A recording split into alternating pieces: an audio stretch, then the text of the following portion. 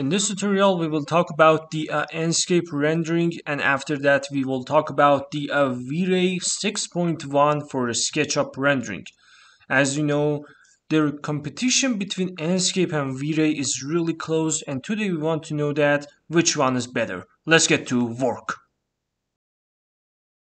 I'm gonna start my job with the Start Enscape in here, so I'm gonna click on the Start Enscape.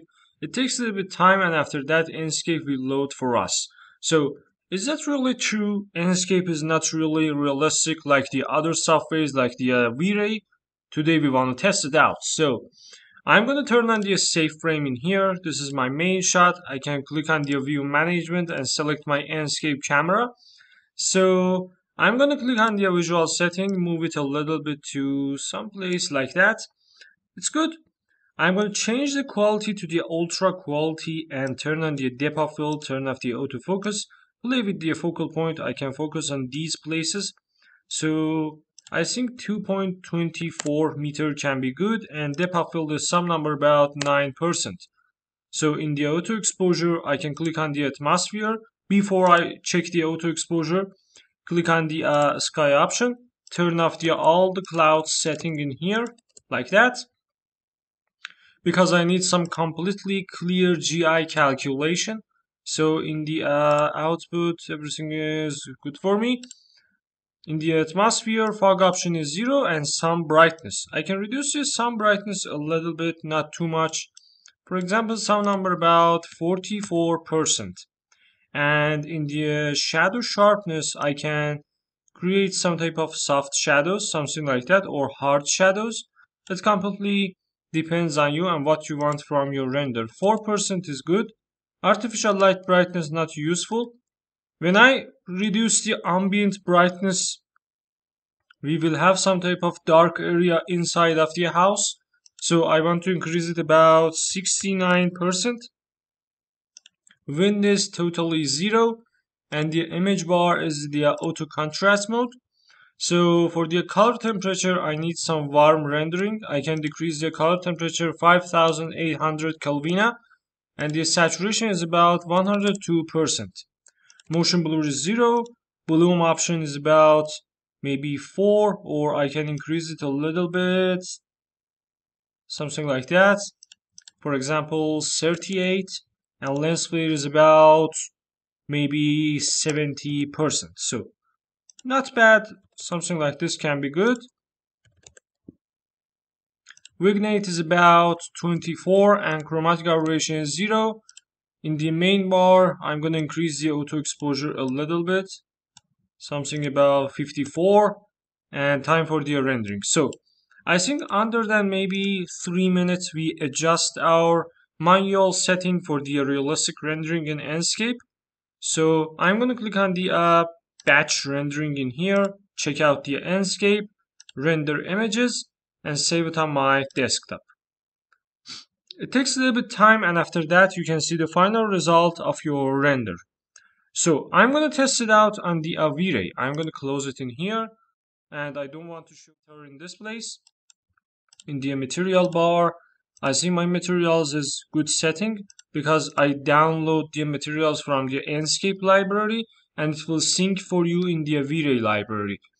In the light mode, I want to change the sunlight, but I don't know how. Before I do all of these jobs, I'm going to click on the setting, render output, save frame, and this is my resolution. So I'm going to play with the camera, something like that, for example. Alright, I'm going to click on the eye in here, look around a little bit. My eye height is about 0.68, and camera is a 2-point perspective. I'm going to click on the add option and rename it to the V-Ray. So now we are in the V-Ray camera. I'm going to click on the render interactive to see what happened. As you can see, this is our environment. It's a little bit too dark, but I can fix it out. Don't worry about these settings in there. So I'm going to move it in this place, SketchUp in here, open the V-Ray asset editor, and I'm going to click on the lights in here, sunlight, open it, and check the custom orientation. So it will sync the main sum position in Enscape to the V-Ray because I need some equal setting for the equal conclusion. So as you can see, the environment a little bit dark. I can increase the intensity of the sun about maybe 11. It takes a little bit time, and after that you can see the result. Or maybe something about 36, something like that can be good. So I prefer to use 30, for example. So if I want some soft shadows, I can play with the multiple intensity. When you increase it, your shadows will be faded out. I need some number about maybe 6.64 in the V-Ray. So I'm going to move it downside. My sky model is the PRG clear sky. So I will close the sky in here. Blend angle is not really important right now. Albedo color is not really useful. Clouds are not really useful, and I will close it in here. In other parts, for example, in the rendering elements, I can add light mix in here. At the final render, it can help me to adjust my sunlights. So about the I think setting, I can come down and turn on the V-Ray denoiser in here. Right now it's not turning on because we are in the render mode. So I'm gonna check out the save image. In the environment, I will turn on the GI calculation. I can increase it to the 11, for example, or I can turn it off. As you can see, the details are completely as the same. So I will turn it on in here. I need some white color, and I will increase it about maybe 22, and the background light is about 6. As you can see, it can affect my render and screen very carefully. So in the environment, I will close it in here. Render output is good, but in the camera, I can play with the exposure. I can make my screen much brighter with the EV value in here. 13.24 is good. White balance is the automatic, so I'm going to turn on the depth of field, turn it on, and I can increase the focus distance, for example, to the 236, and play with the defocus to see what happened.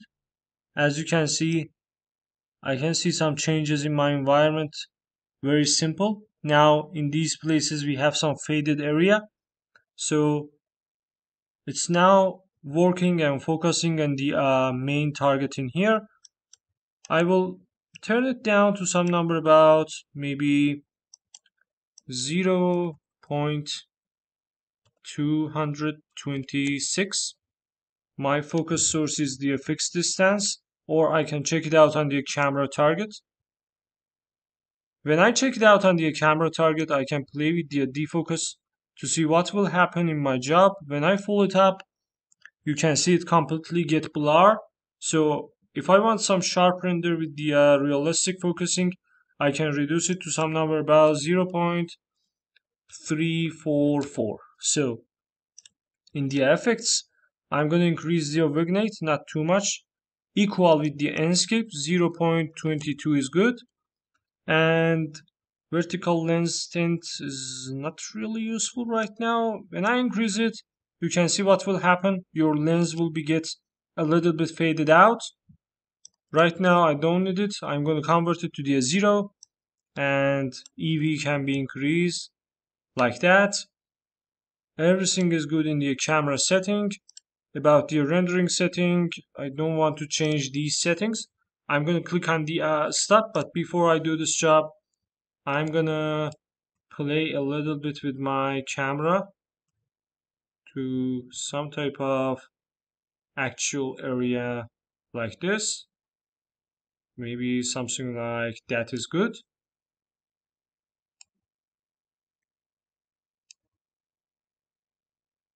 I can click on the zoom in SketchUp and zoom it manually to create some exact view of my job, something like that. Click on the eye option. 0.72 is good. and my camera is the 2-point perspective. I'm going to update my camera view. Everything is good for me.